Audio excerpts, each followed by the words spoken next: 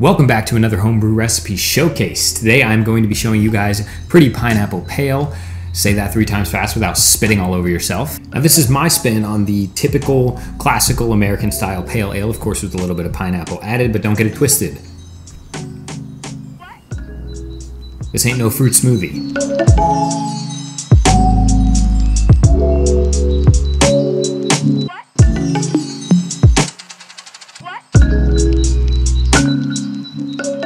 As the American craft beer revolution started to gain momentum in the late 70s and the early 80s, it was only natural that we were going to produce what is now known as the American Pale Ale.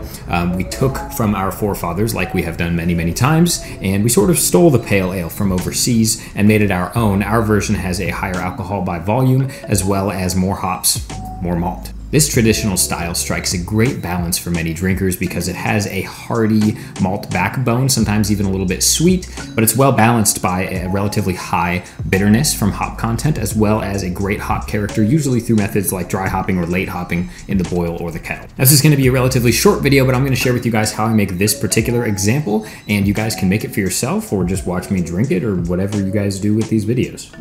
First, I'll talk a little bit about this beer and how I came about this recipe. The Pineapple Pale Ale was actually one of the first recipes that I ever made as a home brewer when I started formulating my own recipes, as opposed to just brewing from kits. Now, my first recipe was actually extract-based because I was still brewing with malt extract at the time, but I have since then reformulated my entire operation into all grain, and so my most recent recipe is an all grain recipe, and I've brewed this beer multiple times and it comes out good every time. I really do think that it still has some tweaking to do. I think maybe my malt bill is a little bit overcomplicated, but it is a little bit more traditional and based on the original recipe of the American Pale Ale. So there's a little bit of darker caramel malts that give it kind of this darker, almost orange color, maybe a little bit copper-like.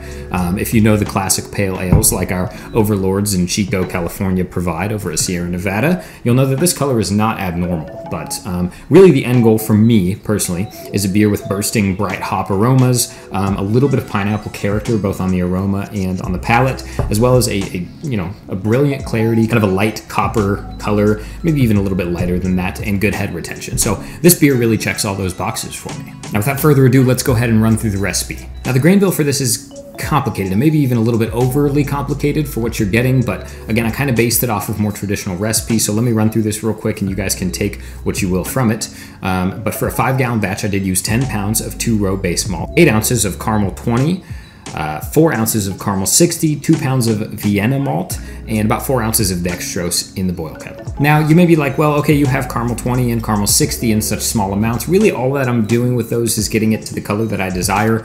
I don't know how much caramel character those add. Yes, I do add, about 15% Vienna malt just to give it a little bit more malt sweetness, kind of a more hearty malt backbone. That's totally optional, totally optional. These pale ales can be as simple or as complicated as you want them to be. In my opinion, that's kind of the beauty of the style, is it's almost totally customizable. In terms of process, this is a very straightforward beer. I mashed this for 60 minutes at about 152 degrees. I want it to be well attenuated and relatively dry. This particular recipe started for me at about 1055 original gravity and ended at 1009, giving me an alcohol by volume of roughly 6 or 6.2%, depending on the equation that you use. So it's not exactly a beer that you would drink 4 or 5 of. It's not a session beer necessarily, but I think that 6 or 6.5% alcohol by volume range is really nice for the American Pale Ale. Before I get into fermentation and adding your fruit flavorings, let's talk about the hops. Now, the American Pale Ale, being kind of colloquially known as the little brother to the India Pale Ale or the IPA, this is a hoppy beer and it is relatively bitter. My bittering addition is relatively small. I use a ½ ounce of Cascade for the full 60 minutes. I then added 1 ounce of Amarillo hops to boil for 15 minutes and 2 ounces of Citra that I whirlpooled at about 170 degrees Fahrenheit for about 15 minutes. In terms of IBUs, I normally aim for in between 40 and 50. I do add pineapple to mine, so that adds both a little bit of acidity and a little bit of fruit character. So it's not going to be quite as overwhelmingly bitter, but I think about 40 to 50 IBUs is generally good. Keeping in mind that with those crystal malts, we get a little bit of caramel-like sweetness or, a little bit of grain or toffee-like sweetness. So we do get a good malt backbone to balance out that bitterness, even if you're shooting for a little bit higher. As far as my dry hopping procedure for this beer, it's actually incredibly simple. A lot of you know that oftentimes I do like to dry hop my beers cold. So I cold crashed this down to 36 degrees and then dry hopped for 3 days with 2 ounces each of Citra and Amarillo. Now it's actually a pretty big dry hop addition. 4 ounces in a 5-gallon batch is up there with what you would expect with an IPA recipe. I can't really speak to the logistics of that. I mean, I call it a pale ale, so that's what it is. I don't know, man. I should note that I have also brewed this beer as a Citra only beer with no Amarillo. I bittered, flavored, and dry hopped all with Citra hops, and it was wonderful. I can't recommend that enough. Basically, you would just take everything that I mentioned and swap Amarillo for extra Citra, and you get a wonderful character from it. Now let's talk about water very briefly. I'm just going to touch on what kind of water profile you are aiming for this beer. You do actually want a relatively high sulfate to chloride ratio for this because you want this beer to have a nice crisp, biting bitterness akin to, many famous pale ale examples. So I ended up shooting for about 100 parts per million of sulfate and about 50 parts per million of chloride.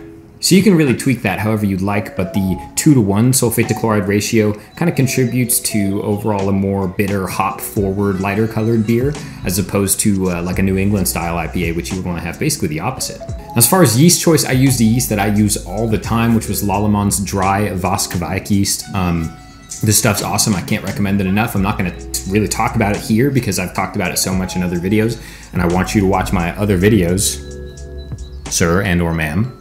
Unless you have already, in which case just freaking kick back, man, drink a beer, I don't know. But I ferment this about 95 degrees with my Lallemand Voskvaik yeast, and it's usually turned around with the fruit and dry hop additions, usually about 10 days. It's a very quick turnaround, it's a very quick and clean fermentation, and as you can see, it's relatively clear. I will say that this was canned quite a while ago, so it's done some conditioning since then, but it is a very pretty beer to look at, hence the freaking name.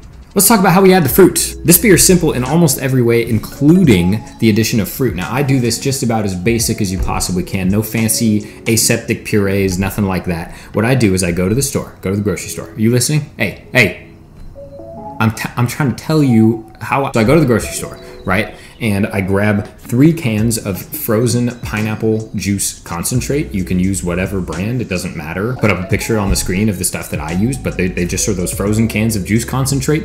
They're usually 12 ounces. So I went ahead and grabbed 3 of those and then defrosted them in the microwave very briefly, just to get them into sort of a liquid format. And then I just dumped them into my fermenter after primary fermentation has slowed. So after I reached my final gravity of 1009, I went ahead and just dumped those 3 cans in and let it re-ferment until it was again down to 1009. So I'm not back sweetening this beer with pineapple or anything like that. I'm letting it ferment out all the way, but it does pull some nice pineapple character, especially in the aroma. You get quite a bit of pineapple in the nose. You also get like a very distinct acidity though. So I will warn you, you will get a little bit of an acidic bite doing it this way.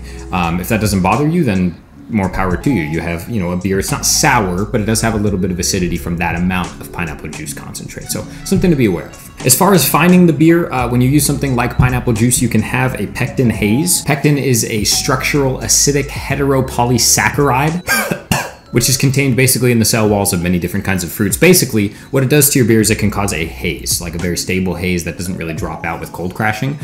In order to make this go away, I use a little bit of pectic enzyme. I think I used 2 teaspoons in this batch. And I just did this after the pineapple had fermented out all the way and it was at my final gravity, after which I went ahead and cold crashed it at 36 degrees. I also did find this beer with gelatin in order to get it to the clarity that it is at now. That being said, I have done this beer without finding with it anything, no gelatin, nothing like that. I didn't even cold crash it, I don't think, in the fermenter.